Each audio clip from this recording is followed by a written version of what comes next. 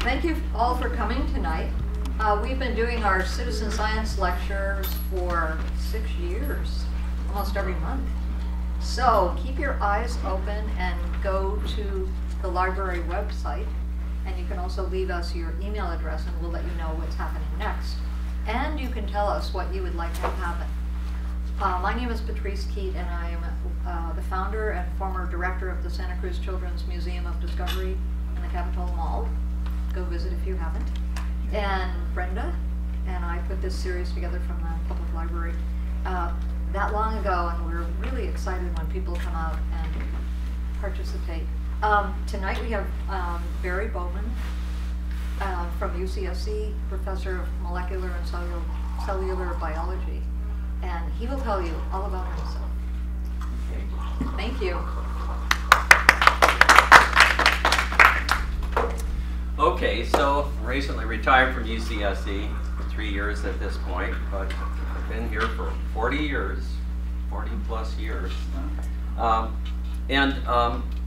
So I grew up in Wisconsin, and for a number of years lived on a little dairy farm outside Madison, Wisconsin, and that's gotten me interested in the natural world and in agriculture. My college training, including through graduate school, was in plant biology.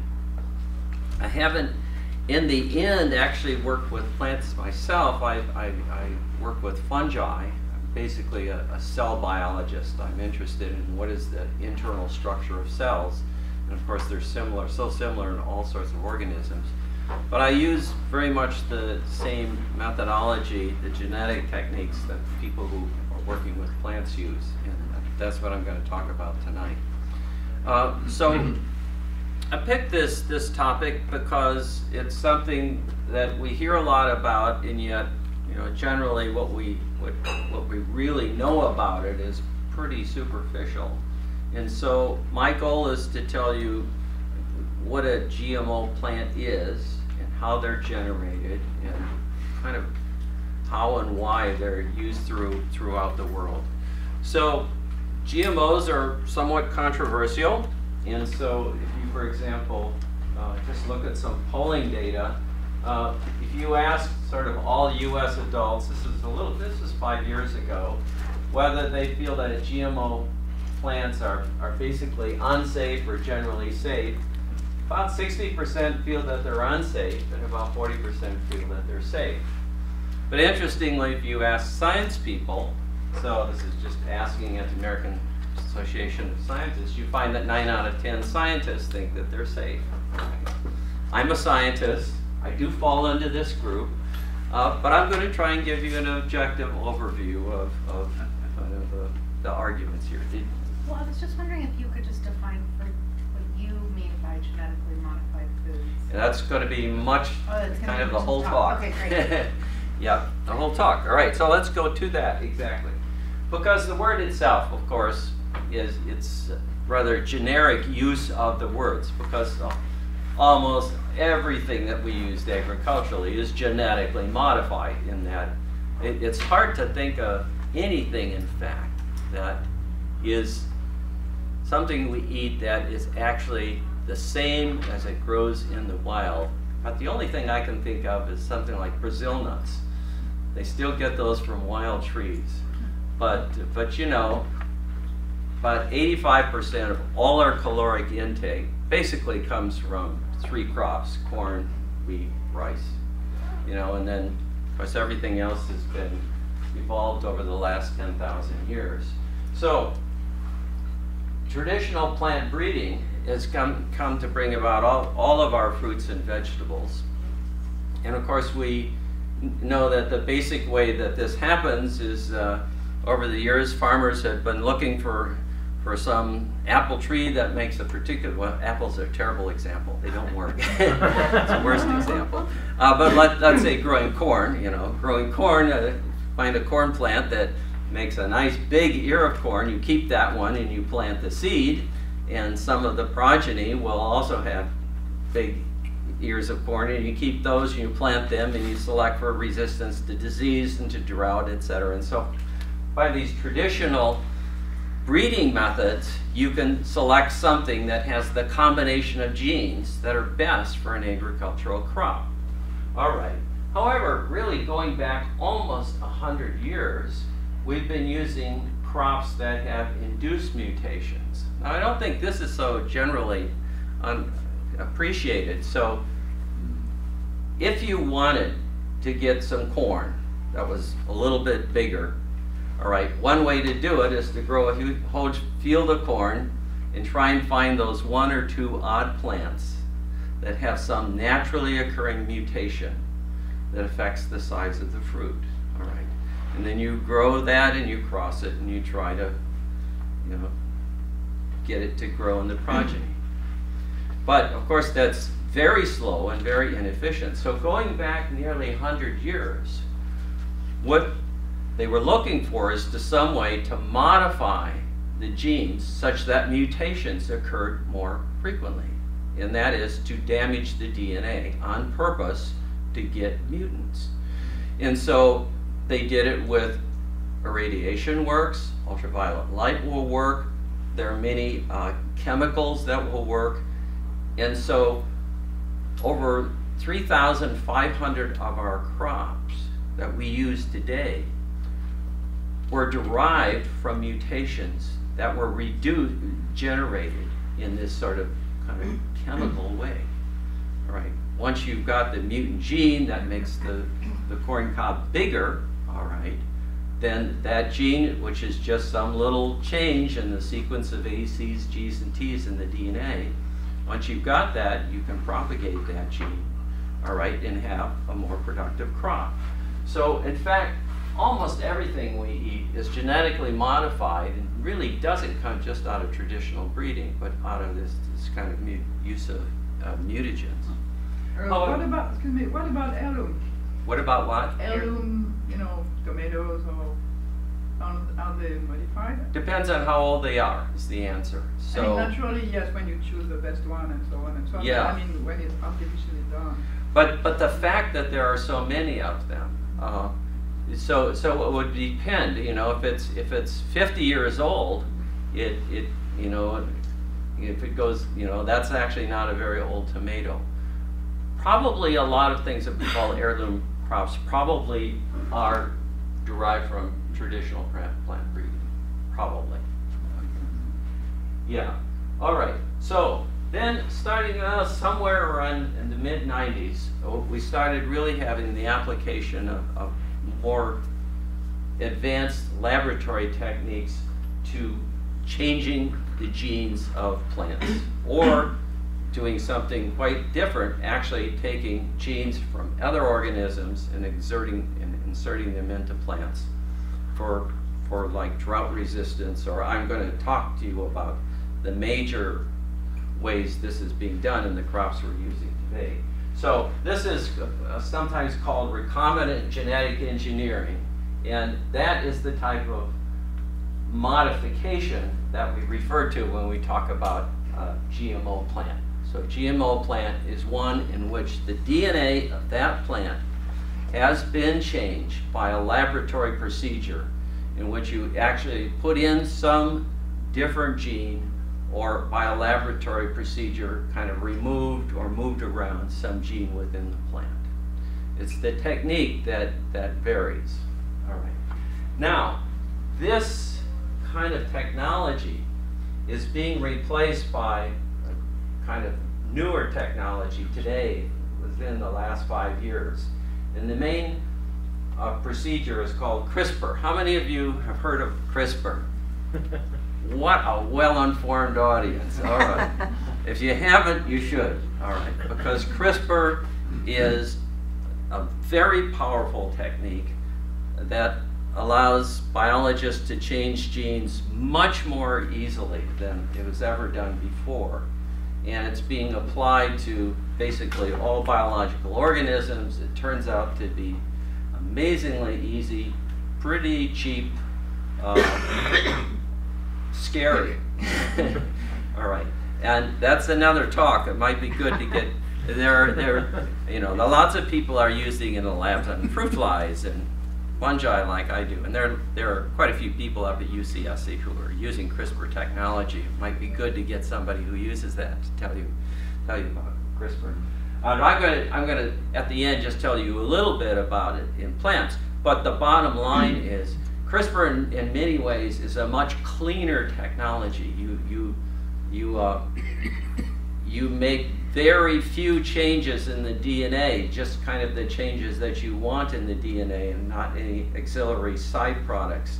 And so it's being rapidly adapted. It's also just really works. I'll come to that just a little bit at the end.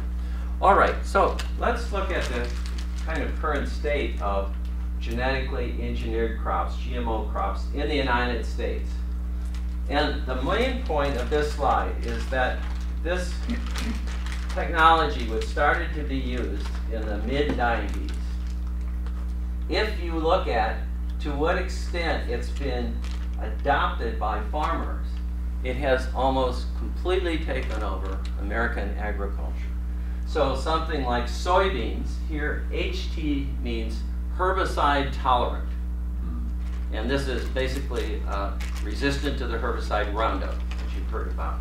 So now almost 90–95% of all the soybeans grown in the United States and in many other parts of the world are GMO soybeans.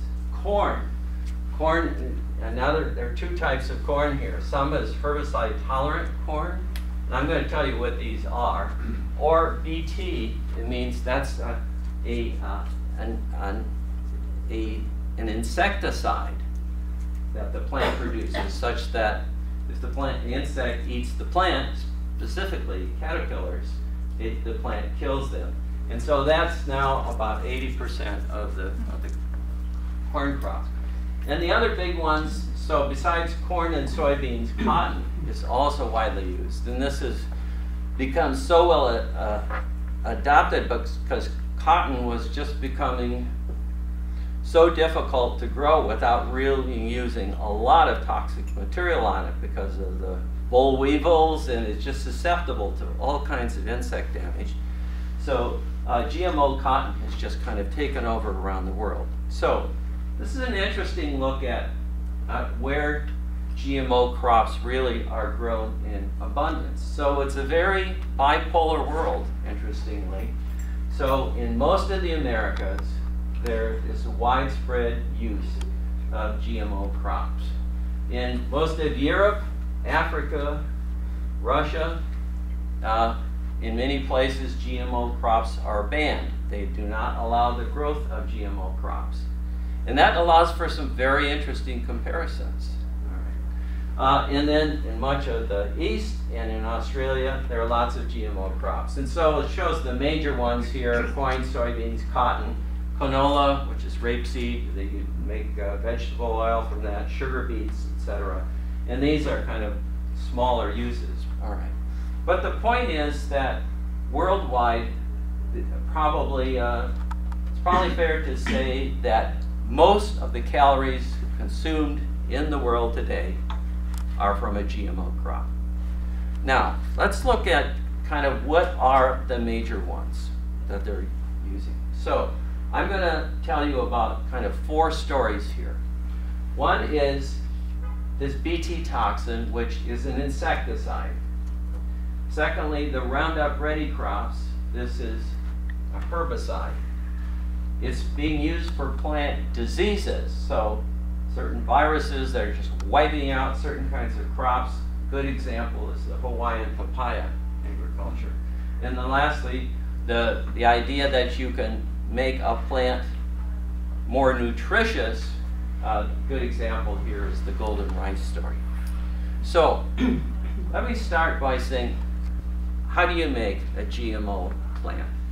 So let's so for here, for example, the first one I'm going to tell you about is there is a gene that encodes a protein that is toxic to caterpillars. All right. And in fact, this material is the major insecticide, the major pesticide that organic farmers use. All right. So if you wanted to put this gene into the green leafy parts of your plant, this is how it's been done. So first of all, down the road, you know, you somehow, how do you get DNA from a test tube into the plant? There are multiple ways of doing it, but one of the most common ones is just to exploit the way it happens in nature all the time. So virtually all creatures, I don't know if there are any exceptions, from bacteria to us, are invaded by bacteria and by viruses.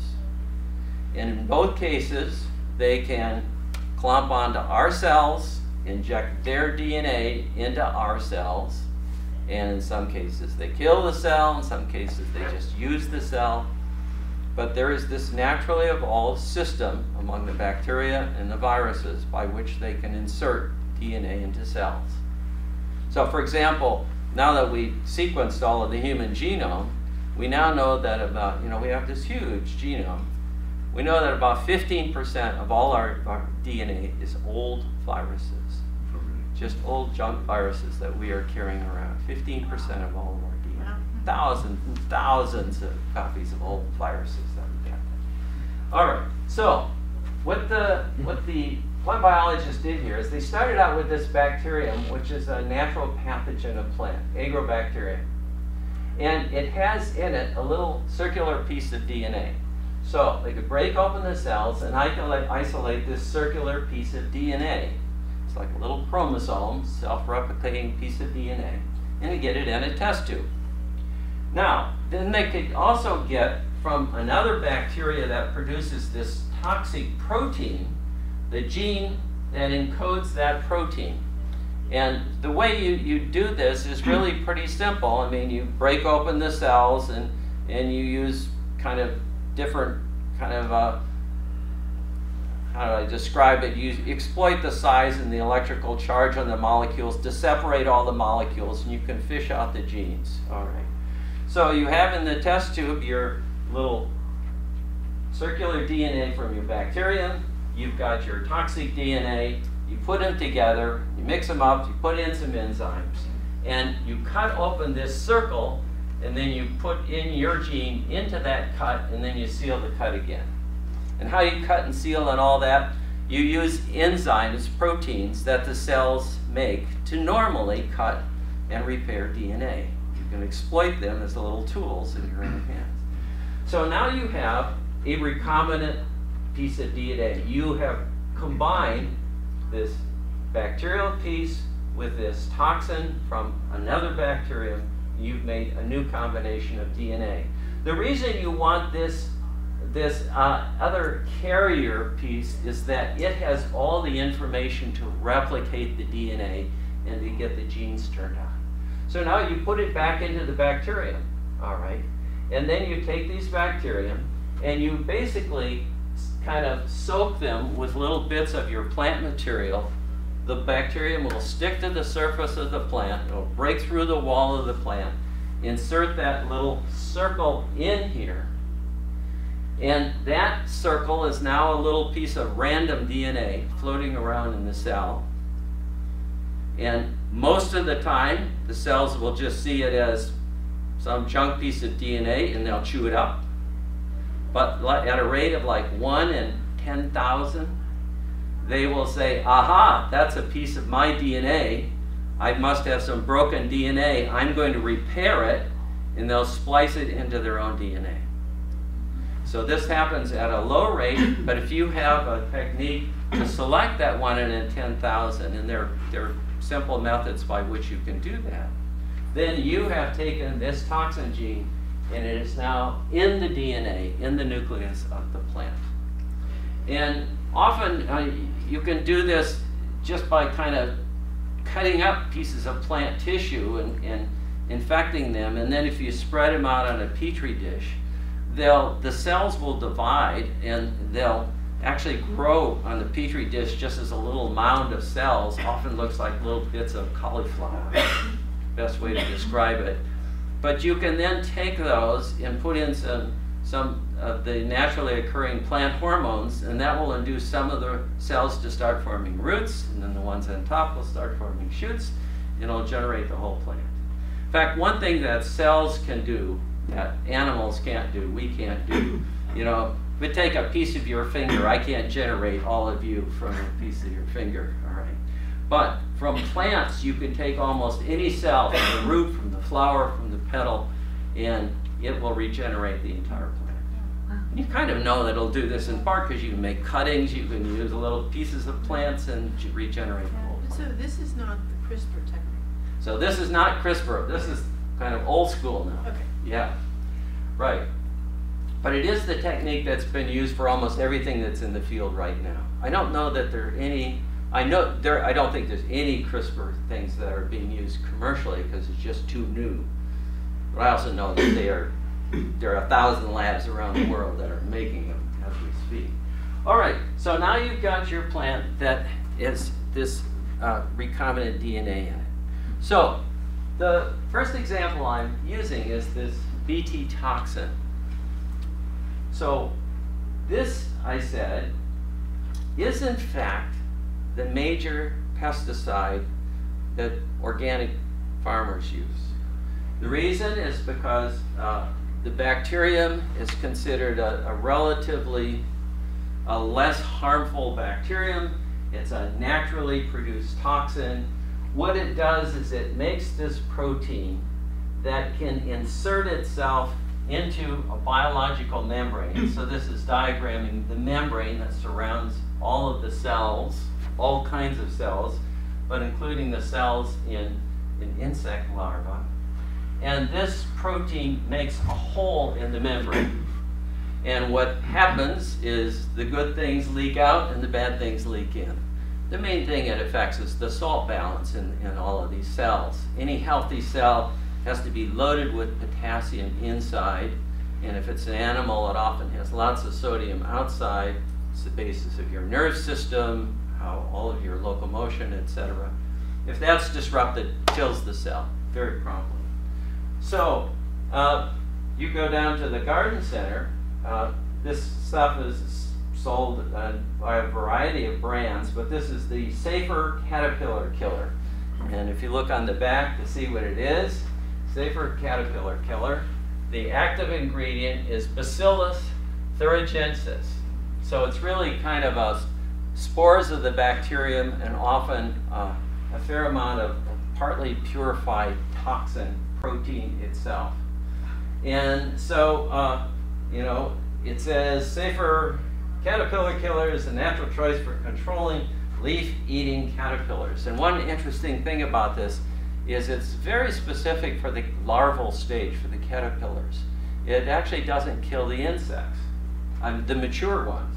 And so it says here, Caterpillar Killer does not harm honeybees, beneficial arthropods, spiders and mites and things, does not harm earthworms.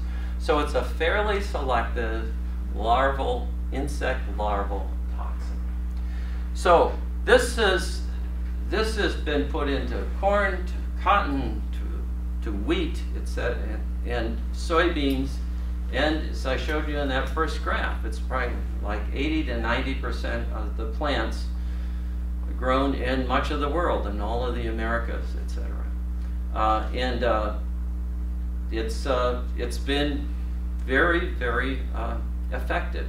So why do the farmers buy it? Because it ups the yield, and it means they don't have to spray with insecticides.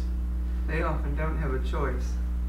There isn't anything on the market, according to some farmers, other than genetically modified seed in many places. Well, there's actually, I mean, the seed is still out there. If it's not out there, it's because it's not taken over gone, from. but it's not hard to obtain, apparently, according to some farmers. I mean, half the world is still using non-GMO seed. I have a question. You said it's not, it's not dangerous, but when you read this, hazard to human and domestic animal, caution, avoid, so it doesn't seem to be so kind. I don't know, but this is what the organic farmers use it. They use it by the tons. Usually it's written organic when it's used. I mean, What's that? some might do, but it's Well, not really. I can respond to that. The way that organic farming uses BT is different than the way the GMO uses the BT. So the organic farmers are concerned about the way the GMO people use BT, but yes, indeed, it is, he's telling the truth about it. It is a popular organic insect. I mean, generally it's sprayed on the plant. Yeah. Okay. Right. Whereas in the GMO plant, it's produced in the leaves of the plant. Well, Now- that's different because you can wash it in one way and the other side, when Yeah. it's GMO, you have no choice, you just eat it. Well, but you don't eat it because it doesn't go into the seed of the plant. It goes into the, so it's one of the reasons why it was I picked. mean, I'm not a scientist. Yeah. So it's in the plant, but it's not in the product that is saved. Also, this is basically legal defense. I mean, if you read about this, one of the reasons it's chosen, one of the reasons organic farmers like it is it has very little toxicity to humans. I mean, it won't kill adult insects. It's really not a very toxic compound unless you're an insect larva. What would happen if you drank the stuff? I'm sure that the answer is it depends on how much you drank. You could probably, I'm sure you encounter it all the time. You just know it's out there. It's a very widespread, naturally occurring bacteria, and you can't buy sterile vegetables. This of course is one of the things of the modern world. We know that everything is coated with microorganisms, and this is one of them that's out there. So that genetic modification doesn't make it into the seed. That means that the people who sell the material have to keep selling it year after year. They have to keep buying it. You can't just have it, transmitted down to future generations automatically.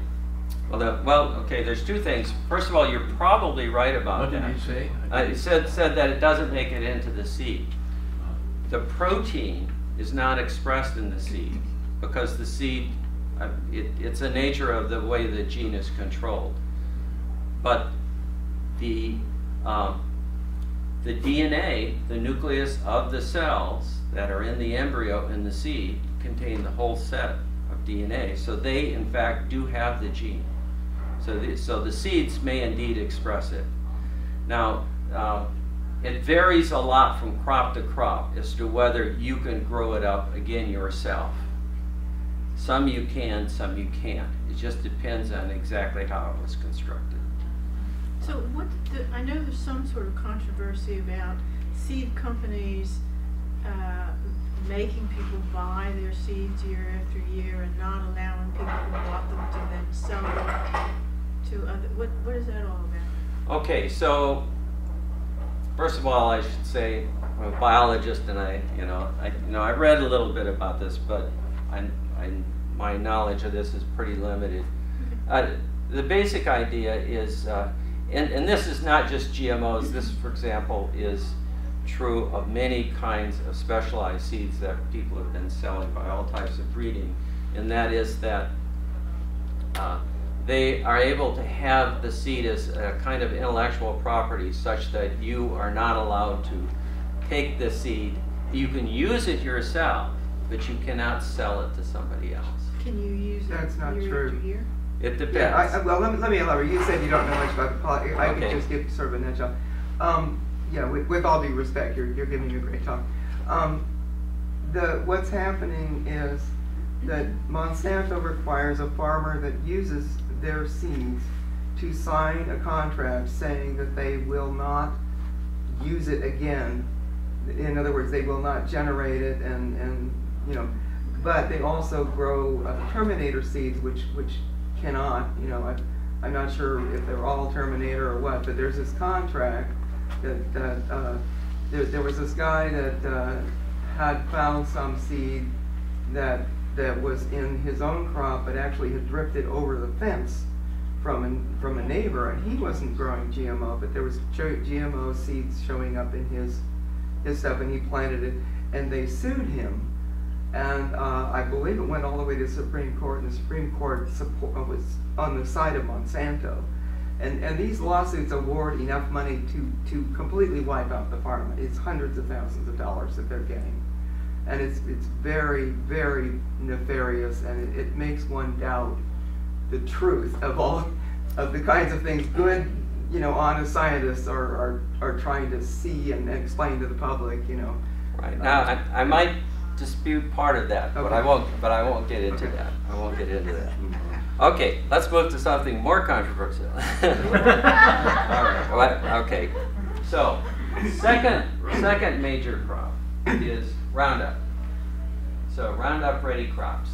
So let's talk about what Roundup is. Really interesting, kind of rare compound. So we know that all organisms have proteins. Proteins are made out of amino acids. There are 20 different kinds of amino acids. All right. A lot of animals, more developed animals like ourselves, we do not have within us the metabolic capacity to make all of those 20 amino acids. We can make about 10 of them, and the other 10 we get from our food. Plants can make all 20 of the amino acids. One of the ones that plants can make, but that we and many other animals cannot make, is tryptophan. All right, tryptophan is a rather large complex amino acid. Kind of just by massive screening looking for interesting compounds, one of the biotech companies stumbled upon a chemical that blocked the synthesis of tryptophan.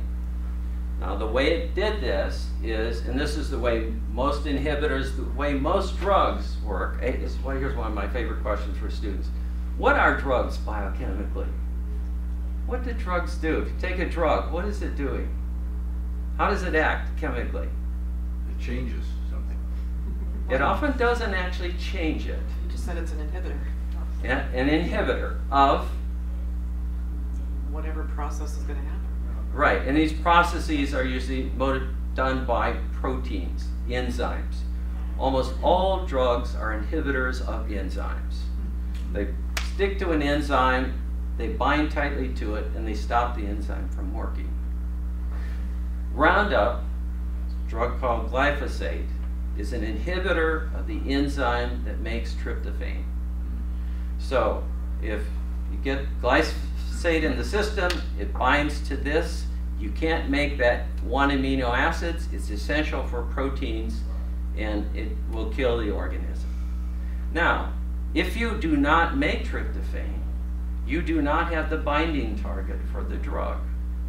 So the drug has no effect on organisms that don't have the pathway to make tryptophan. Now, and I haven't really read into the underlying biology of this, but it's a very small compound.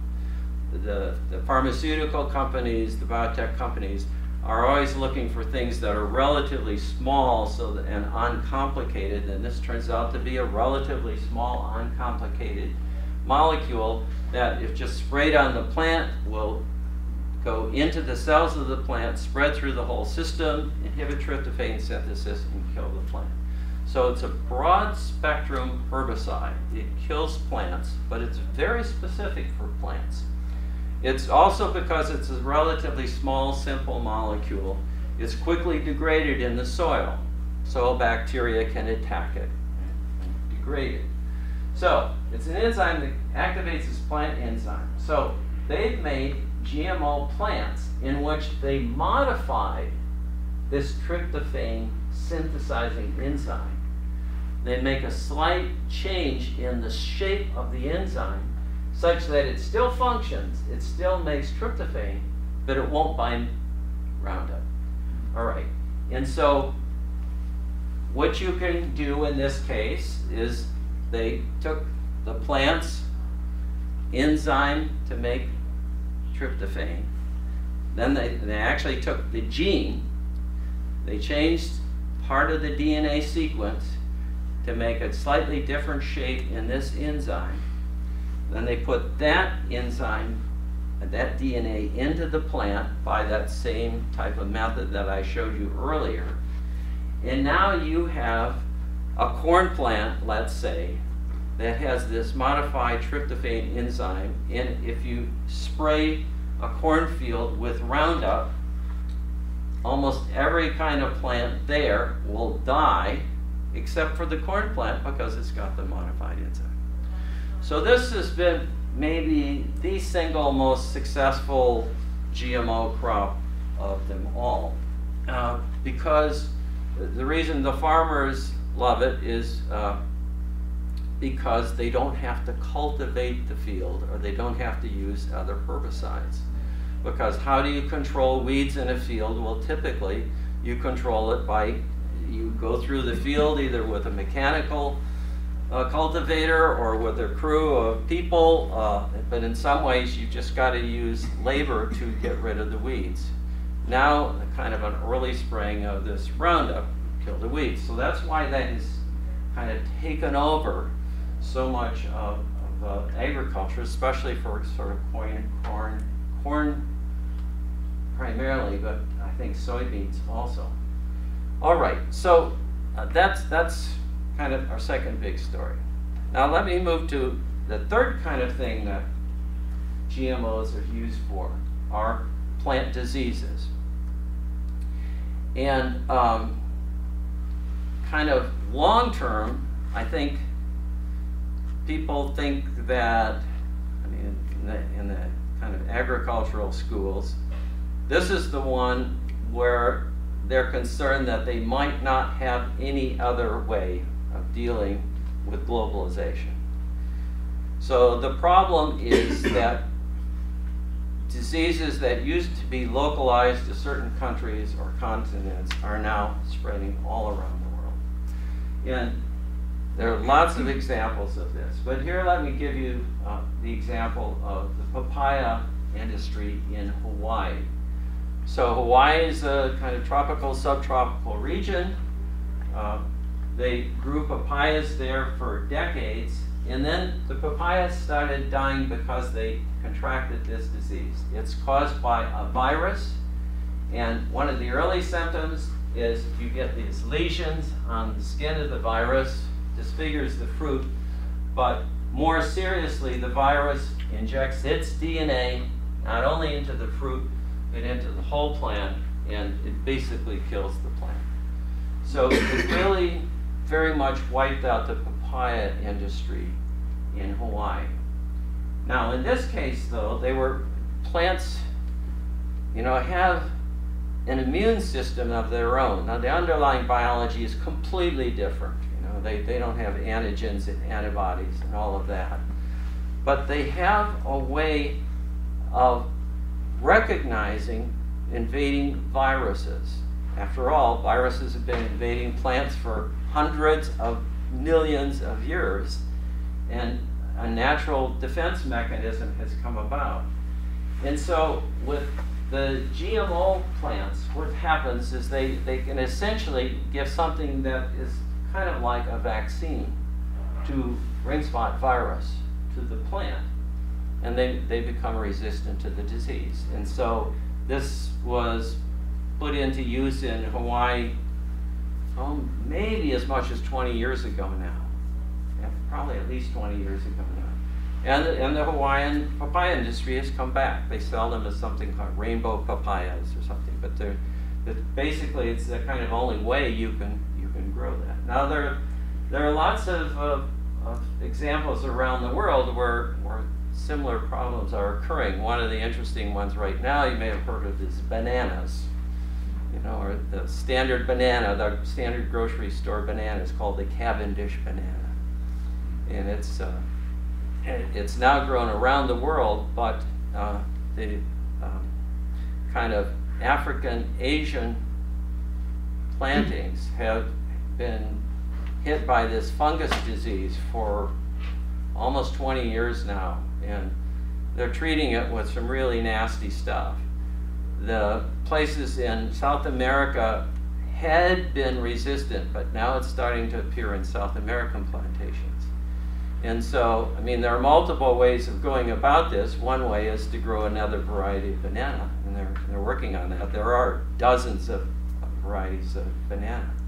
But something like that, conceivably, just as you could treat other diseases with a vaccine, it may be possible to vaccinate against this fungal disease that's hitting bananas. So this pathogen resistance is a big target of GMO plants. All right, so let me move on to the last example here. Okay, so this is the golden rice story. Now, almost all of the examples I've given you so far have been developed primarily by agricultural companies like Monsanto, etc. This was not. This came out of the university, came out of Europe initially, and it was dealing with the problem that I mentioned early, that 80% of kind of all the calories in the world are from like 3 major crops. Well, of course, for a big part of the world, that major crop is rice. And it's generally white rice.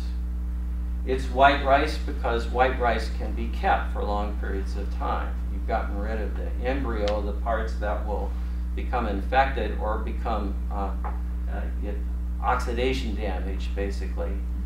So milled white rice is something that in many parts of the world people eat 3 times a day. Now, if you have access to a balanced diet, you supplement this with vegetables or beans or meat or something. And that's where the vitamins come from. But there are many people who get very little of that supplement, and they eat mostly white rice. So it's for decades that there's something in the order of 550,000 children every year who die of vitamin A deficiency in these parts of the world where they're living primarily on white rice. And there are probably another 650 million every year that go blind. Vitamin A forms part of the pigment in the back of your eye. And so if you don't, what's a vitamin? You know an answer to what's a vitamin? It's an enzyme that your body can't make on its own. So not an enzyme, but it is a chemical that your body cannot make it on its own. So it's some small, complex organic molecule that we have to get in our diet because we don't have the capability of making them. Plants and bacteria can make all the vitamins. I mean, plants can make everything from basically sunshine, air, and a few minerals. But we have to get them in our diet. And rice makes vitamin A, but it's out in the green leafy part. And if you eat a lot of brown rice, there's the vitamin A in the embryo part. But the refined grain has virtually none. And that's why these people get a blindness. So these university people started out saying, well, the rice can make vitamin A. It has to have vitamin A for its own function.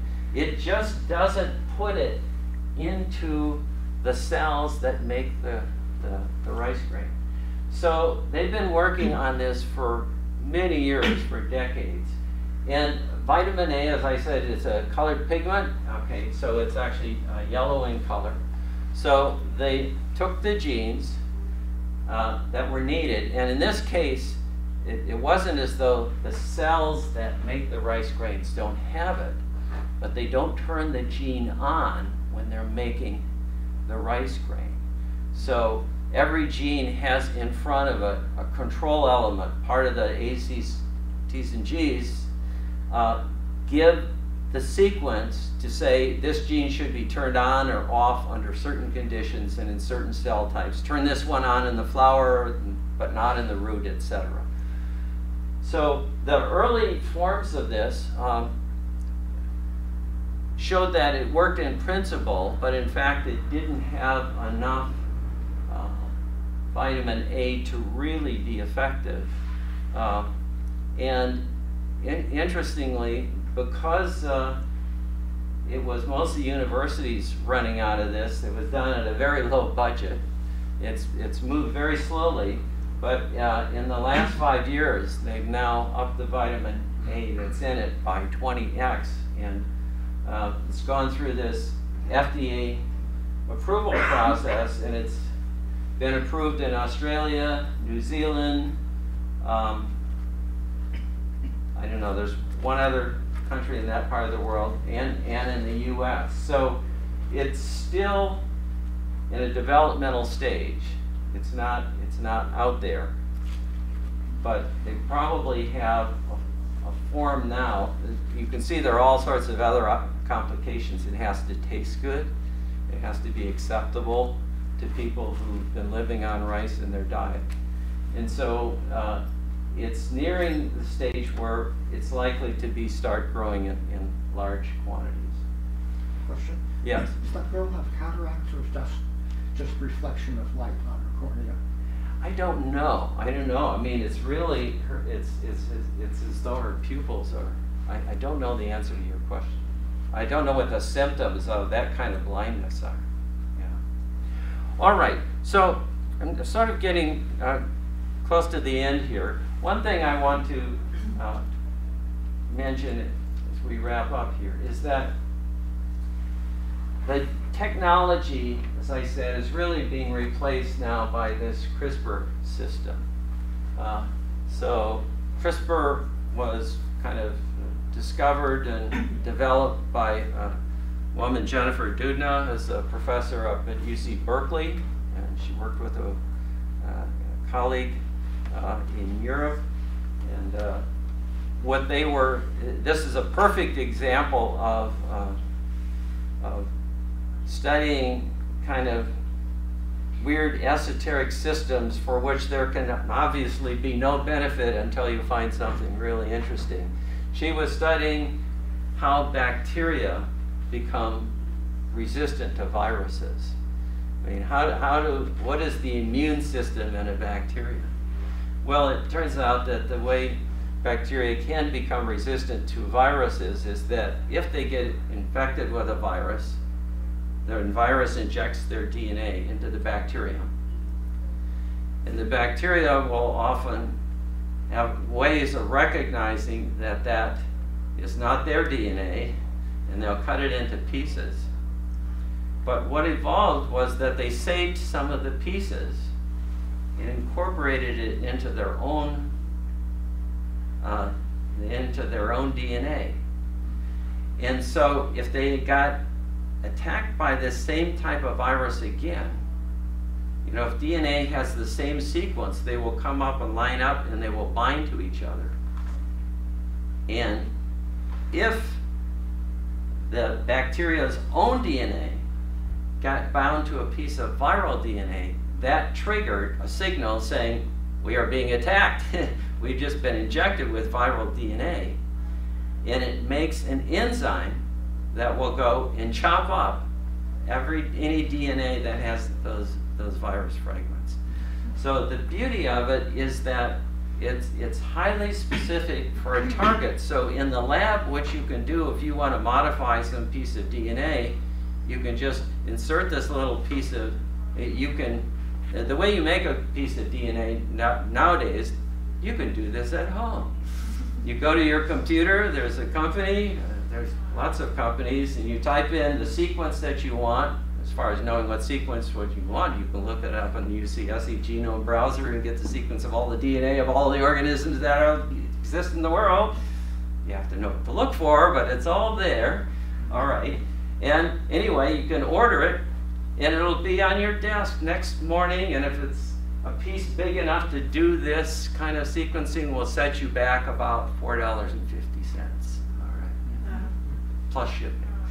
All right. So anyway, and I'm of course glossing over something here, but the point is, if you know the gene that you want to modify, it's possible to simply order the ingredients here, put them into the right cells, and they will make these changes in the DNA. So this is being used to change all sorts of things. So I mean, for example, one of the first possible human applications people have thought about, and I know it's pretty well advanced, is sickle cell anemia. You know, sickle cell anemia is a really nasty disease that kills tens of thousands of people, and there are millions of people who suffer from it, and it's due to the change in a single letter in the DNA that makes hemoglobin. All right. And so if you had a way of saying, in a person who has sickle cell anemia, of just extracting some of the stem cells from their bone marrow that make their blood, and you could do CRISPR on it, such as you could change this A to a T and put those cells back in the person, they could make normal hemoglobin. And people are doing that right now. In that case, I mean, I'm kind of drifting off a little bit here. That the worries are you want to make sure that you didn't make any other changes. So that's the one thing they're working on. So they're doing this with adults? Yes. But if you do it with adults and you're doing it with stem cells, these genes will not be passed on to your progeny because they're not affecting your sperm and your egg. All right. Where this gets really to be a problem, when you have to really regulate, is when you start affecting sperm cells and egg cells, because those changes, once made, can be passed on onto your children. So somebody who has sickle cell anemia goes through this, is cured basically, their children can still... The children can still get it, yes, right. Unless they're wealthy parents, in which case they can pay the right guy to make sure their kids don't get it either. They might be out there. They may indeed. Okay. All right. So just a little bit of kind of addressing some of the issues. So, is it safe to eat DNA or Bt toxin? Another trick question. Would you eat the DNA of other animals? You We do it all the time. Absolutely, of course. You know, about 5% of your diet is DNA. If you look on the back of any food package, and it tells you how much carbohydrate, fat, and protein is, where's the DNA? Protein? It's in all of it. All of it, yeah. I mean, so it's arbitrary. They put it in with the carbohydrate, and it's because DNA has a sugar backbone. So in fact, if you chop up DNA, you liberate some sugar, but most of what you liberate are the nucleotides, which are not sugar, fat, or protein. There's a different kind of molecule. All right. So the answer to this is, well, of course, yes. That's not really the issue, because you eat a lot of DNA and you eat a lot of toxins all the time. Roundup, of course, there's all sorts of issues around Roundup. One thing I just want to mention here is a new important use of Roundup is directly connected to global warming. And that is that one of the major sources of greenhouse gases is agriculture. And especially whenever you plow the field.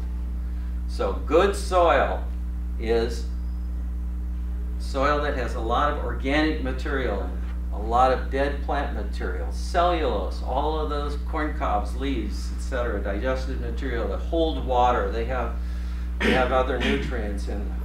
And whenever you till the soil, you take something that is not exposed to the air, and now it's exposed to the air. And the microbes in the soil take the oxygen from the air and the CO2 from the organic material, and they make and the carbon, and they make CO2 and they release it. And it's substantial. Some estimates is on the order 20–25% of all CO2 emission may come from simply cultivating the soil in agriculture. How do you get around it? Well, big new thing, not that new, but within the last 2 years starting to really be done, is what's called no-till agriculture.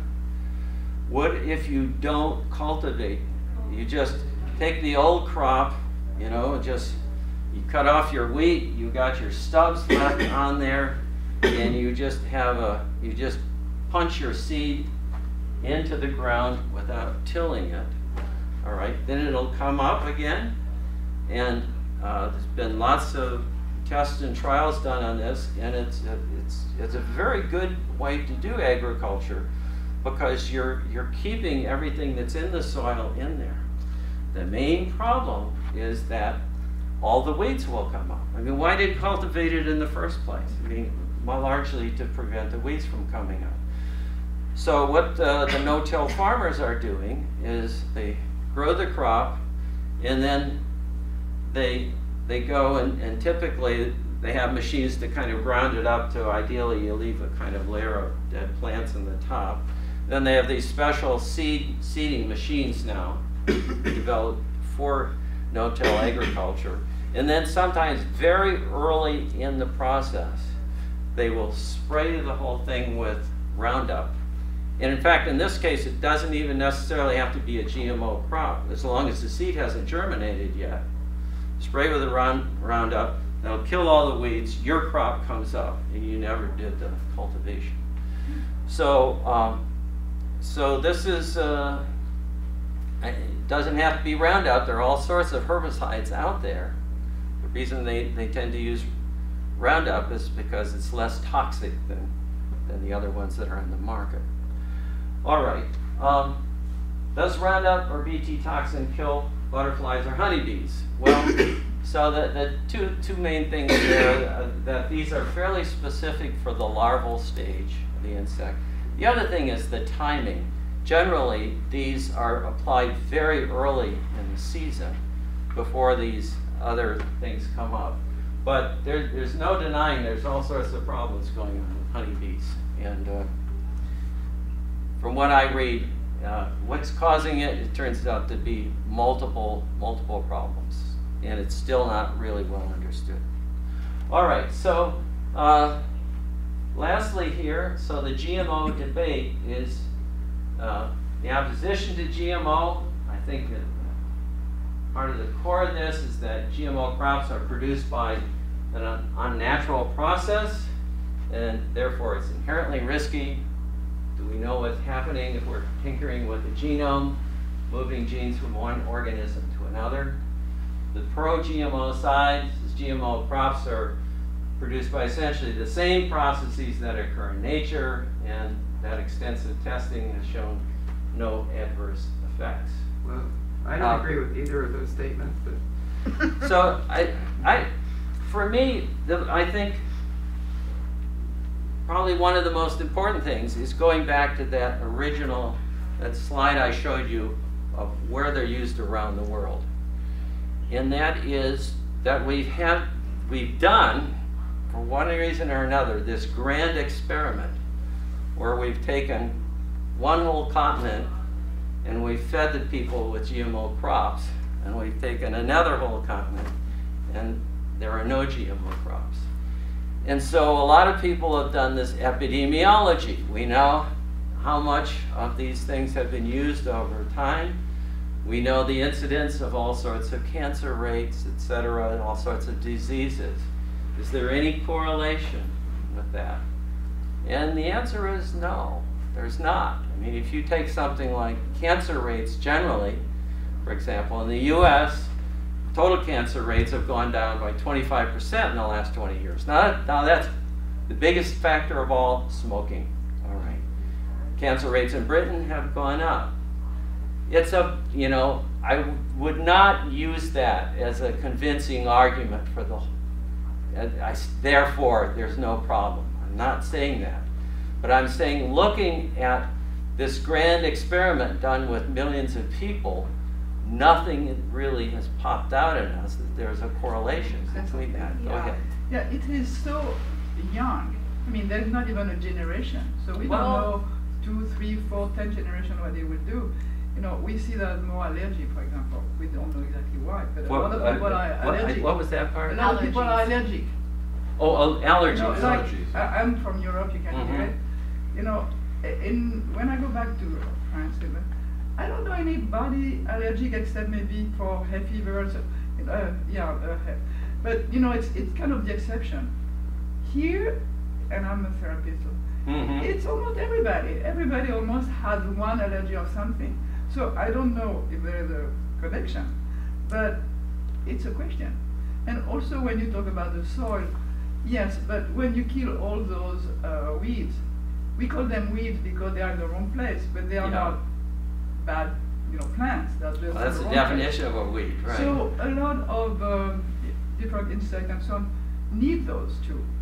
So there's a whole balance in the ecosystem which I think is kind of disturbed, But the question here is, I mean, one way or the other, they get rid of the weeds. It's just a question of whether they plowed them under or whether you.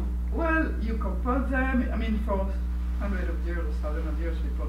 So it's more work, it's more, and so more and more people are going back to those, not to the past, in a scientific way, but avoiding to have, kind of industrialized, food production, which, anyway. Yeah, you And can just to do piggyback no-till on Yeah. what she was Yeah. saying, we do actually have some epidemics right now that are happening, and it's a lot of autoimmune diseases are coming up. And what I've heard is that the way that Roundup and glyphosate work is that it affects the intestinal tract of these, whatever is consuming it. So if that's the case, and then we're eating the plants, then isn't it possible that it's affecting us as well in the same way, right? But the thing is Yeah. my big thing is that I feel like I completely disagree with so many of the stuff that you have up here on GMOs being safe and how it just becomes inert in the soil after it seems like you have up there a very short period of time. I didn't see where your research came from on that in your slide on glyphosate where you said it becomes Right. inert. So I have at the end here references to many papers. These are reviews, and this one and some more recent ones on CRISPR, etc. But this, of course, this question has been intensively looked at, and it's not just a U.S. thing. So, and of course, in Europe, of course, they're having the same argument between the scientists and the non-scientists. Excuse me. Because the European science councils want these to be approved. So, for example, the most recent one a couple of years ago, the ones that were very reluctant, were in New Zealand. So the New Zealand put the National Academy of New Zealand to study Roundup specifically. And they concluded at the end that there was no evidence that Roundup was a danger. I've read a lot of these papers, the intestinal thing, that Bt toxin affects the intestine, but glyphosate is an inhibitor of that tryptophan enzyme. The other, anyway, these are kind of, they have the references for and against that people have looked at, and then there's just a couple of other, this New York Times article I think is a good combination of giving you the two sides of the argument. This one is on the recent stories that have been coming up about Roundup. So there's lots of things out there, and it has been intensively investigated. Yeah, there's a lot of concern about Roundup, and it isn't scientists versus non-scientists. There are a lot of scientists who also are concerned about Roundup, but one of the concerns, setting aside whether or not it's bad for your health, is that a lot of crops have developed Roundup-ready resistance, and so they're now turning to other more toxic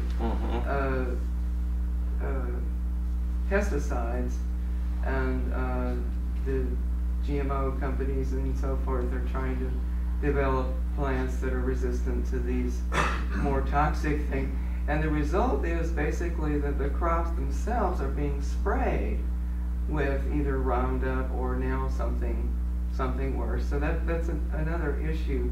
And another issue as well is that there's been political repression of scientists who are speaking out against GMOs. Arpad Pushti was one that was early on. It was well publicized. You can look up his name on the internet. And his original statement was he was one of the scientists that he was assigned to research whether or not it was bad for your health. He found concerns about in the rats that he was studying even before he got to the humans, and they published it anyway, and they discredited him and they shamed him. And then a couple of years later, I mean, the Royal Academy shamed him, I believe. I mean, it was a big deal. But then, I don't remember if they shamed him or got him back. But anyway, there was this, it's a political fight, okay? Also, on the staff of colleges. I hope you're not filming me in my voice. No, Thank you. no, we're looking at him. My voice. We're looking at him. Thank you. On the staff of colleges, if you have concerns about GMOs, you're almost never hired, I hear, to be on, to be in charge of that aspect of the science department, and so there's this whole collusion going on, and then there's these lawsuits against the farmers that's putting them out of business. I mean, there's this giant, powerful entities going out there, and that's the real reason why the public is so concerned about whether or not GMO. I mean, it's hard to identify is this bad for your health, but most GMO crops have been developed to resist pesticides. Thanks for your question. I'm sorry? Thanks for, what was the question? Okay. I'm sorry, I just want to complete my thought. Right. The golden rice thing, they're working on it. That works, more power to them. The CRISPR thing, I'm hoping that it has less problems. There are The library potentially closes in good 20 minutes. If you need a library uses for card, it. please go to service So, desk now. it's not like Restrooms the will be locked public, 10 minutes you before hear this closing. over and over again. If you need The to print public 3 copies, is please non-science, do so they now. don't understand La biblioteca GMO, cerrará and this en is 20 why minutos. it's unnatural. Si necesitas una This is tarjeta not de true, biblioteca, and I por wish favor, you wouldn't visite el repeat escritorio it. de servicio Okay, you social. have a question here. I'm going to suggest we wait till this announcement is over Oh, before we yeah. Si continue. necesitas imprimir o hacer copias, por favor, hazlo ahora. You know, until recently, I didn't pay much attention. Organic equal non-GMO Yeah. versus GMO vegetables and fruits. But now I do. I pay a little bit more money, and I do find it different in taste. That the blackberries taste much better. The strawberries taste much better when you buy organic. So there must be something which is watering down, for lack of other words, or maybe not having enough vitamins perhaps in GMO fruits. Can you comment there a little bit? Not really. Huh? Okay. So I have a question. Why is it that in the United States they refuse, again and again to have GMOs written on a package, for example? So people who buy, it's their own freedom to decide they're okay to buy GMOs or not. It's not every time there is people can vote for that. It's also read. It's already on. Well, for the There on. It's not, there was Proposition 37 So several that would years be, ago that they were gonna label currently, everything. if you and that- go and that- buy stuff, a great deal of what I buy says non-GMO. No, It's no, a she's non- saying- Yeah, GMO but to it's- be written when Yeah. it is GMO. Yeah. So Right. you know. Instead Um, of non-GMO, but when yeah, why not? It well, would be I mean, possible. it's outside of my area. I would, but a big piece of it's the same reason why they don't identify all these crops that are coming from mutations that were induced by toxic chemicals. In other words, so here's the argument, and that is that they're saying the labeling should reflect what's in the plant, not the way the plant was grown. I mean, that's kind of the core of it. And they say if you look in the plant, the nutritional content or whatever this, if you can identify something that's in there that's different, that would be a basis of labeling. But if you can't, then it shouldn't be labeled. That's the argument. So on a totally different subject, I was surprised to see that Russia has no GMO. I mean, that does not seem like a country that would have banned GMOs. Is that? Yeah. Do you have any Yeah, idea? I noticed that too. But I mean, a lot of it too is, of course, where you export to. So if you're exporting to Right, Europe, sure. Yeah. Yes. then you often don't grow GMOs. So I am wondering about all of the crops that were modified through chemicals.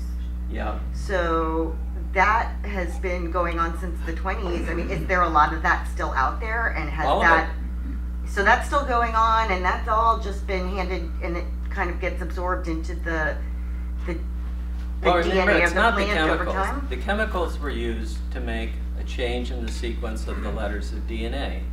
And that made something resistant to some virus or made the seed bigger or something. And so that changed gene, which is the gene itself is identical to one that may have occurred through some natural mutation. After all, I mean, what's the difference if we use nuclear radiation to change a gene versus the gamma rays that are hitting us right now at a very high frequency and that are causing all sorts of mutations in us. One is considered natural and one is not, but the DNA is exactly the same. The A goes to a G or whatever. So all of those types of genetic modifications, we're just using that to make the original gene. But then once the crop is grown, it's just DNA with a different sequence. They'll be different. You're saying the sequences would be different depending on what hits it, right? Depending on. Well, I'm saying that there are many different ways that you can cause a sequence in the DNA. I mean, we have, every time we change our cell, we make 10,000 mistakes. Yeah. We correct most of them. All right, And but I would just love that, it's so funny that we have the title GMO and then you listed all those 4 different ways that could be classified as GMO, and they seem so different in their approach, and science is so often so specific about things. It would be really lovely if there was a different terminology for each one of those 4 things, because it's so confusing, because some of them I'm okay with and others I'm not. right, yeah, the terminology, and of course, if you look in the way they actually use it legally, they do it. They do define those, but in common use, they Right, don't. it's confusing. How close are they to the golden rice success? Well, so it's a combination between a group in Switzerland and a group, I think, in Pakistan, which is one of the countries where this is a problem, that they've got something now that seems to give you enough vitamin A to really overcome most of the deficiency. From what I've read, it's still not as though you can just eat this and be okay. You still need some source of vegetables and other material, but it's a big step. Could you like one day put a multivitamin in rice? Well, so that would have the same value of I'm not going to get into that. People have said with some justification that multivitamins allow you to produce very expensive urine. That's about it. Okay, well, thank you very much. Yeah.